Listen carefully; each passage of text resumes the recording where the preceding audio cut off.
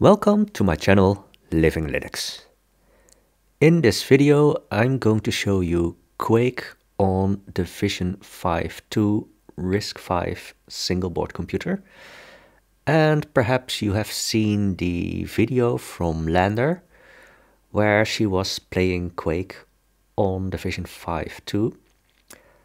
And I guess lucky for her, she is very close to the headquarters of StarFive, and I guess they helped her with setting up Quake on the VisionFive 2.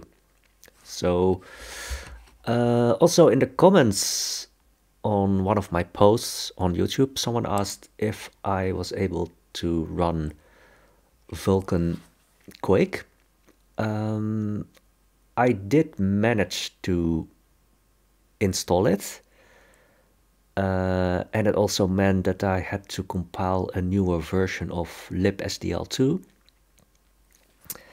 But yeah, for me it was really slow. It was almost like a slideshow, so it wasn't really playable. And so I started to look around for some other options. And well, I managed to compile TyrQuake. And it also is playing okay. It's not fast, but it's okay.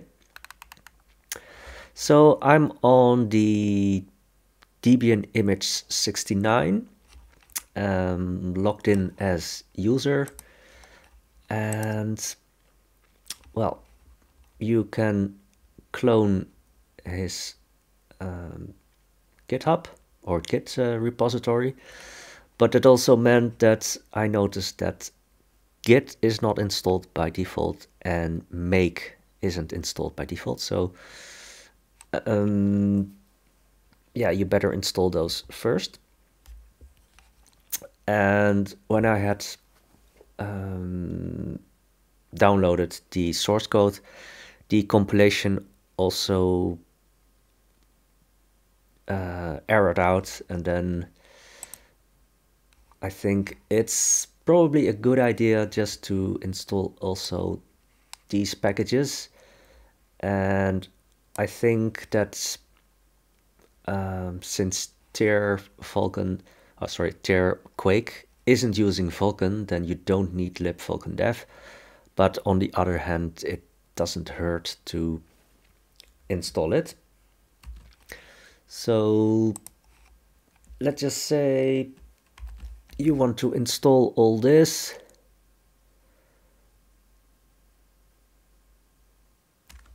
And I will also put this command in the description of the video. So you also need git and make. So in this case, it will tell you,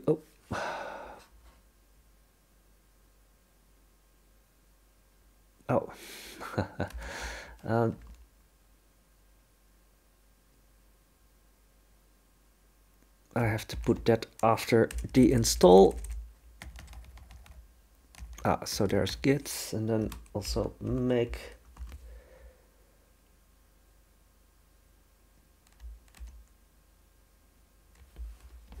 And then it will tell you that everything is already there because I already installed it. So you can just download the source code with this command, and then you will get a directory TyrQuake.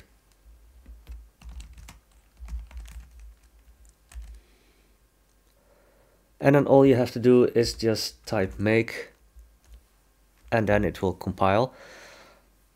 I already did that, and yeah, it takes a while, so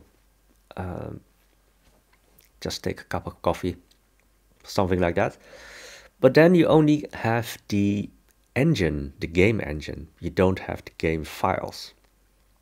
Now I've seen some posts on the internet that say that if you download free Quake and you can install it on a Windows machine, then you can get access to all the game files.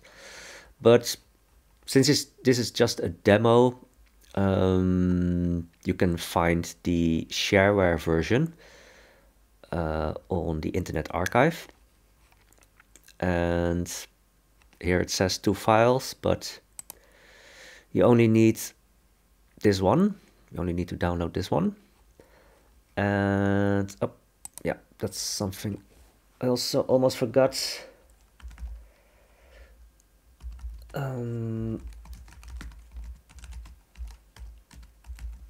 Yeah, I used unzip, but you need to install it. So as you can see, I already installed it. So what I did was that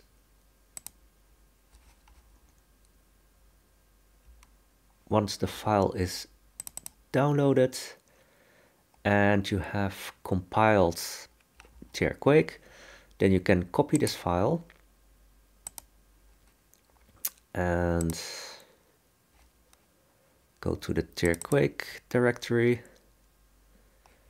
go into bin, and I copied that file here, as you can see, and then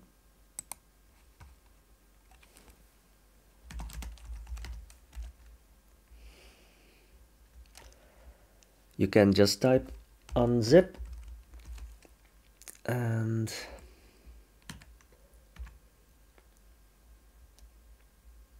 that should do the trick. But since I already unzipped it, I don't need to do this. So when you're in the bin directory, you have access to the different versions. So I also tried the glquake, but unfortunately that doesn't work for me.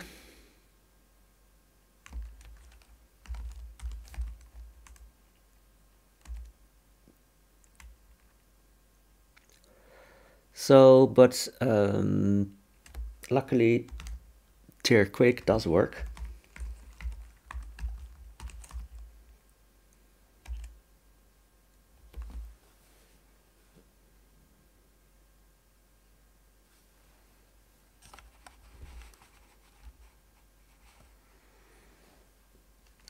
Let's see.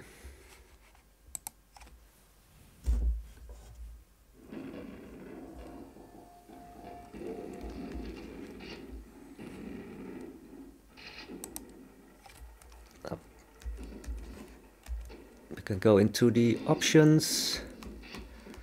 I set the brightness really high because it was really dark by default. You can use the mouse to look around instead of moving, and you can activate the mouse.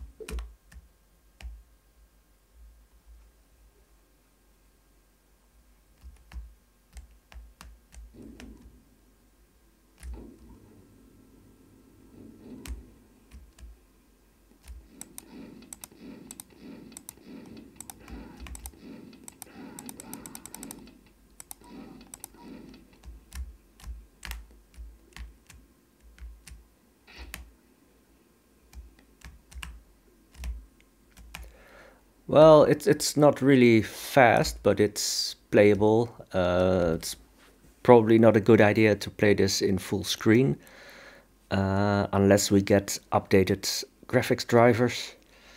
But I guess for now, yeah, if you really want to play Quake, it is possible. Hopefully in the future we can get VulkanQuake working